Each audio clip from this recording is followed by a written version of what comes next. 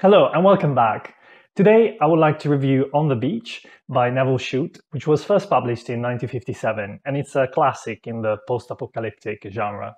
It's a relatively short book set in Australia in the 60s, where a quick World War III has completely annihilated the Northern Hemisphere, and radioactive radiations are slowly making their way south. And we find out pretty quickly that Australia will be affected in a matter of weeks as the book starts. We follow a relatively small number of characters in their daily lives, with this looming menace getting closer and closer every single day. Shute does a pretty decent job in describing how different people have pretty different reactions to this dramatic scenario. Some people are in complete denial and they keep making plans for an indefinite future, and others take a more fuck it approach to life and engage in activities where they put their life at risk, which I suppose in a scenario where nuclear annihilation is close is probably a fairly rational thing to do. There were definitely some nice snippets of interesting themes being explored in the book. For instance, having to face the possibility of having to euthanize your child, which is probably something that no one really wants to think about, or the role of art in the individual and collective consciousness when two of the characters visit an art gallery. The ending of the book is also well executed and is probably my favorite section of this book. However, all of that said, I have to say that the book overall didn't quite live up to my expectations and left me a bit disappointed.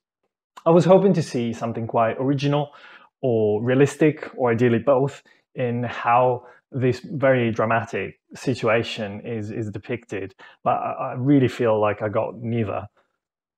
Even considering the period when this was first published, with the idea of a nuclear meltdown being quite shocking and probably feeling a lot more real and present than it might feel now.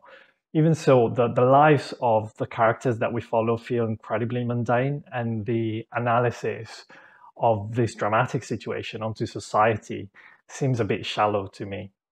We saw what happened to toilet paper last year when something like COVID happened, which in the bigger scheme of things is still relatively minor. And yet in this nuclear annihilation scenario, you still have them going about, sailing, going to art galleries, drinking port in the club.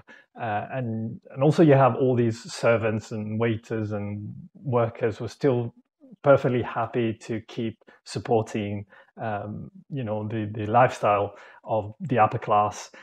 It just seems like a very unrealistic depiction of what would happen in a very dramatic scenario.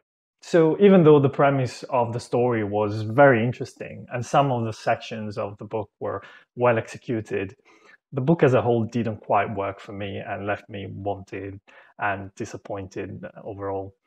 So unless you're really a fan of this genre, or if you like pretty old-fashioned books, it's not necessarily a book I would strongly recommend.